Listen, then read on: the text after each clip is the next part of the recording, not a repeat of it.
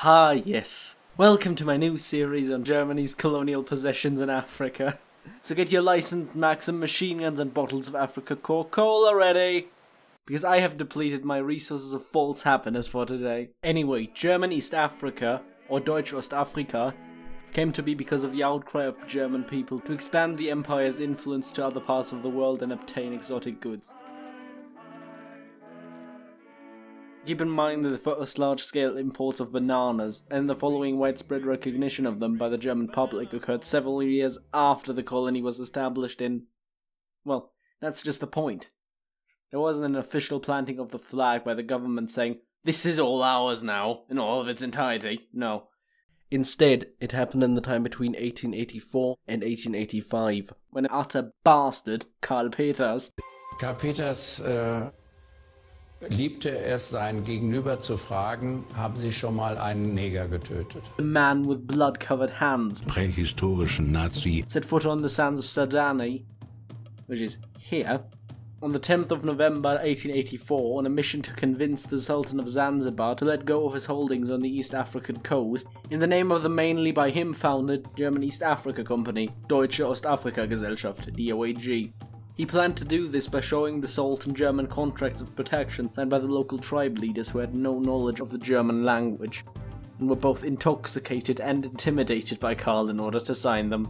As I said, an utter bastard. Sah sich ja schon als neuer Napoleon in Kairo einmarschieren.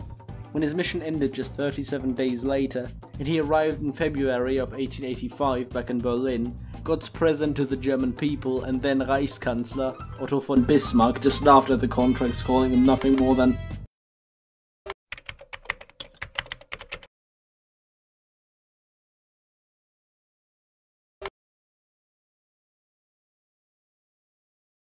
pieces of paper with Negro crosses on them, which according to him would open the gates for despotism. Peters wird 1891 zum Reichskommissar im Kilimanjaro-Gebiet ernannt.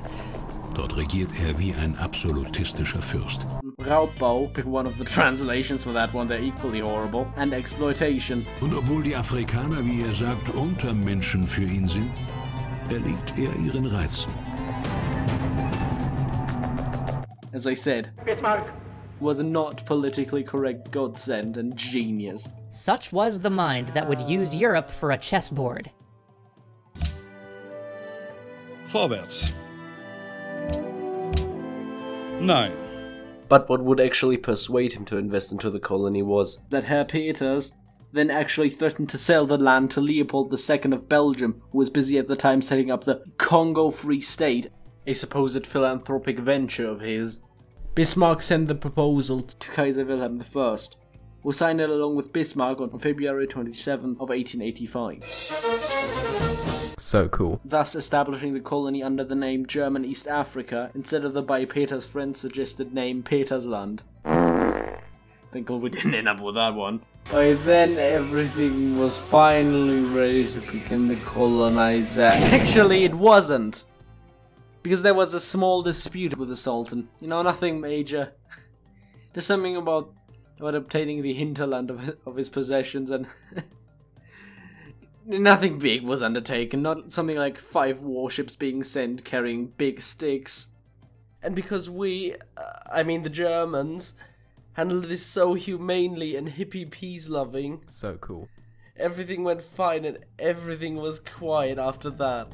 That was until the natives revolted 4 years later, for also humane and politically correct economic reasons. Yeah. But alas, the conflict was resolved by a long staring contest, and the imperial government building up a force of Sugundese and Zulu mercenaries, Askari and a bit of the Royal Navy to quench the revolt. Nah. And this revolt was definitely not led by a guy named Abushiri. Nah. So don't look it up. Oh wait. You know what also happened? The Helgoland Zanzibar Conference of 1890. Or in German, der Vertrag zwischen dem Deutschen Reich und dem Vereinigten Königreich über die Kolonien und Helgoland. Which ceded the beautiful island of Helgoland, or Heligoland, on which I have occasioned 2 times already, to Germany. You know, because it was literally in front of our coast. And also it finalized the rough borders of the colony. Finally. And now the colonization can get started. Around that time, the building of railways, cash crop, rubber, cotton and coffee plantations, post offices, government buildings, schools, churches, Telegrafenschnürchen, and general infrastructure commenced. And the colony really got going. Mind a few native revolts. Who cares about that, really? A lot of the initial struggle in building up the colony was to push against the Arabs in their slave trade. As mentioned, this caused the first revolt in the colony, and brought the Africa researcher and then appointed Reichskommissar Hermann von Wissmann into the picture, who along with Lothar von Trotha joined the ranks of German people with really dumb rhyming names acting controversially in Africa. First, he used ruthless scorched earth tactics in the war against the Arabs and revolting Swahili natives, allowed the plundering of various cities and villages, and dealt harshly with the leaders of the revolt, calling them nothing but dirty slave traders and ringleaders. Now naturally that turned him into quite the controversial character. The German ambassador to Zanzibar, for example, called his rule nothing more than a military dictatorship, while people like Field Marshal Helmut von Moltke called him an outstanding guy who, quote, acted tough down there, and hanged the villains. This is absolute mad, lad. So you could say that he was quite a divisive figure. Why am I feeling like Indy Liddell right now? Hi, this is Indy Liddell. Go fuck yourself. Maybe I'll do a bio special on him later. Von Wissmann, not Indy Liddell. Anyway, he would later be given a memorial in Dar es Salaam of him commanding an askari covering a dead line with the German flag. That statue was located in the place where now a monument to the askaris fighting for the British Empire in World War I stands. And while Wissmann's statue has a pretty interesting anecdote attached to it, that involves there now standing another statue in its place, Controversie, and a few blown up Bismarck memorials. From a little spark, they burst a flame. Time to go.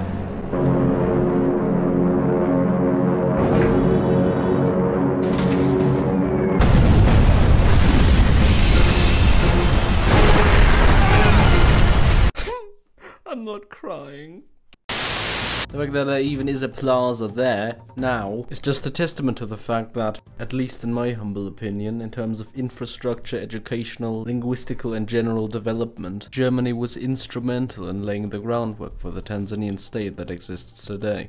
They created the education system, the Schule. Die Deutschen haben die Sprache wissenschaftlich untersucht, ihr eine Grammatik gegeben und sie so für alle erlernbar gemacht. Sehen Sie, die Deutschen haben uns eine Sprache gegeben, mit der wir uns endlich unterhalten konnten. Erst daraus entwickelte sich eine gemeinsame Identität. Man begriff sich als Nation und als gemeinsames Volk. Das war eine große Leistung. And that was a big contribution. But of course none of this came without cost. In the late 1890s and early 1900s, policies enforced by Peters to erect previously mentioned farms and have them produced to quotas led to large-scale native dissatisfaction and the Maji Aufstand, which in turn would lead to multiple hundreds of thousands of deaths on the native side. And while I could make fun of their standpoint in the machine gun versus magic water debate, and will, Ach, what a gun, I'm defeated. Such a gun just can't be beaten.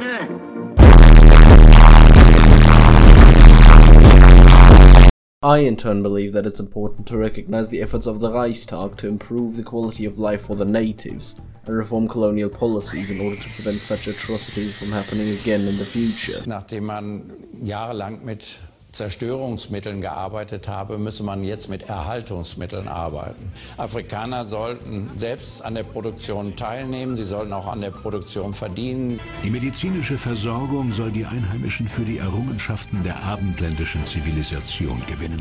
Wenn wir nur 10 Jahre länger unter der deutschen Verwaltung gelebt hätten, wären wir heute vielleicht ein anderes Land. Aber vielleicht wäre Tansania heute in seiner Entwicklung auf einem ganz anderen Level. All of which leads me to say that while I personally condemn people like Karl Peters, I do not think that German colonization efforts were in vain or somehow inherently wrong. And if you assign a different weight to the events talked about in this video than I did, I'd still say that these events are ones that put shame on Germany's shoulders, that outweigh the good it done. Even then I'd say few would believe you in saying that Germany was by far the worst colonial power in Africa. Not looking at anyone specifically, since the one I mean might still hold German lands, but They were taught that these black natives were animals and not fully human like them. After a while, these men, they became desensitized to the killing. Some of these soldiers would gut people and pull out their entrails or slice off a group of men's genitalia, only to hang them in a row. Some of the governor generals wrote letters to King Leopold II about these scenes because they were actually proud of their brutality. They believed that the worse they treated the Congolese people, the harder they worked. Looks like I was wrong about them being there for banana waffles. But those are just my 2 East African rupees on the subject. But those aren't actually rupees, but that's just a game. I personally like German Southwest more, but I thought I might as well talk about its bigger brother first. Mostly because the government still hasn't apologized for the Herero massacre, and now the Africans are jumping on the anti-German hype train that the US still keeps around in its backyard. And